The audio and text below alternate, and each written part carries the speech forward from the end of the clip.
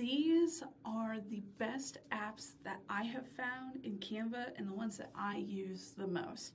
So when you get to your design, you're gonna go to your little sidebar over here on the left and click apps. You can scroll through. I have spent probably too much time exploring the different apps that Canva offers, and I have only seen a measly fraction. So play around with some of these, see what ones you like. But you can go over here to your apps, and these are the 5 apps that I use the most when creating in Canva.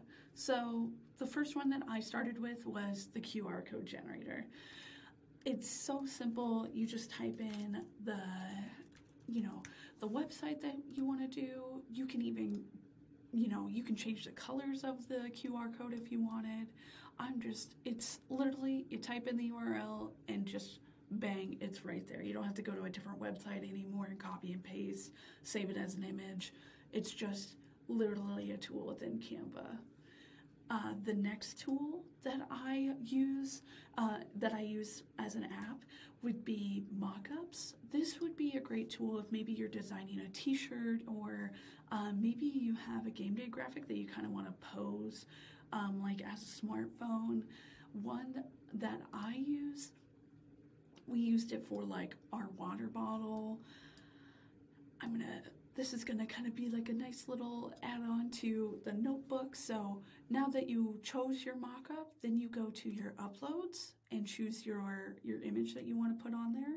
You just kind of drag it in, and then it will update and even show like the 3-dimensional wraparound. It is really slick. My third app that I use is Emoji. I'm sure you've probably maybe you've tried to put emojis into a design and it just kind of looks weird. It doesn't really fit well. You can't really, when you zoom it out, it gets pixeled. We're done with that. What we use now is the Emoji app. So I want to add 2 question marks to, for my Q&A part. And so you can literally, what makes it a game changer is that you can edit the different emojis. Like even, so for the thinking guy, you can change all these different colors. Yeah, I love that as it is, so I'm just gonna leave it. I know it's a little hard to see, but you can change all of the colors on like a camera or a TV. It's really, really awesome. And then another tool that I recently came across is Bitly. Bitly has an embed now. It's incredible. So I'm sure that you use your Bitly account to shorten links to share on social, to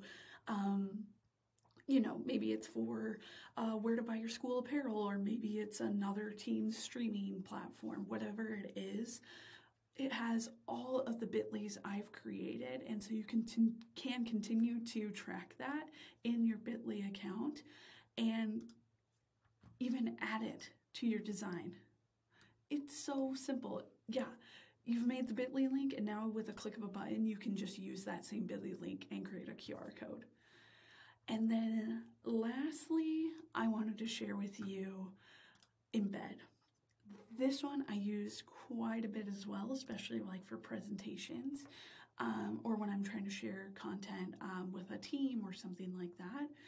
You just get your link of whatever you want to embed, whether it's a YouTube video. This one, I'm going to use Twitter. So I'm just going to copy the link. I'm going to paste it in here and add it to my design. And now with a click of a button, it fits right there, and it'll play the video if I want to, if you double click. Like, it is a slick, easy tool.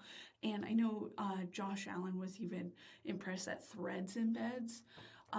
One thing to note, if you're creating this content under the school's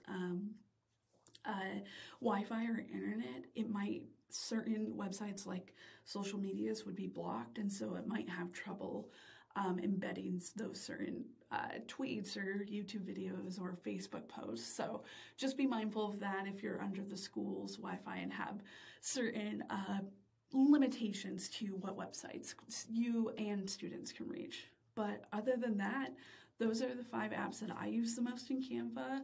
Tell me which ones you're using because I'm always happy to explore more.